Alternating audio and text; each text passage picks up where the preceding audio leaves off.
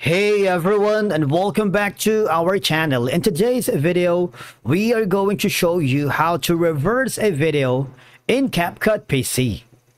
Let's begin. Now, the first thing that you need to do is to log in using your credentials. If this is your first time in CapCut, I want you to click the sign up option. Now from here, just follow the on-screen instructions and you're good to go. Reversing a video in CapCut PC is a simple process that allows you to play your video backward, which can be a fun effect for certain projects. So, open your project by launching the CapCut PC.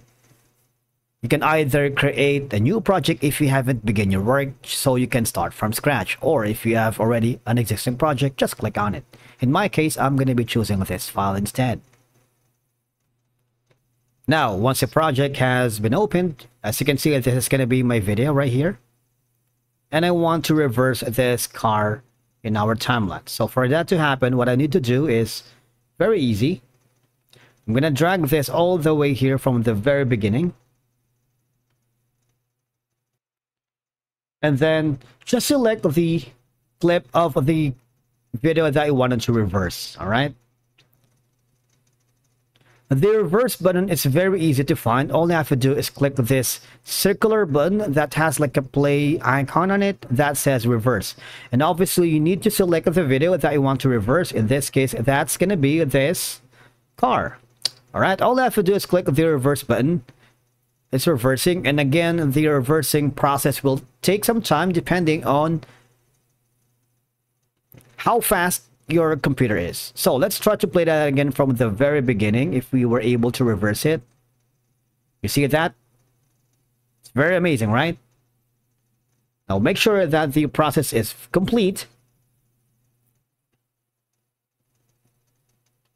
So let me undo that again. If you want to reverse just a certain clip, all you have to do is move the playhead to the part that you want to reverse in the video. Maybe around here. And then click the cut tool right here. And then again, click the reverse button so that it would revert back to its original position or post. All right.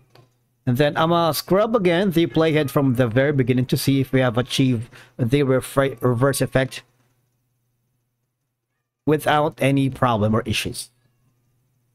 And from there, we were able to reverse a video without any problem. And once you're happy with it, just click the export button to send it to your client for feedback, or maybe save it for a backup video. That's it for today's video. Thank you so much for watching. We will see you again in the next one.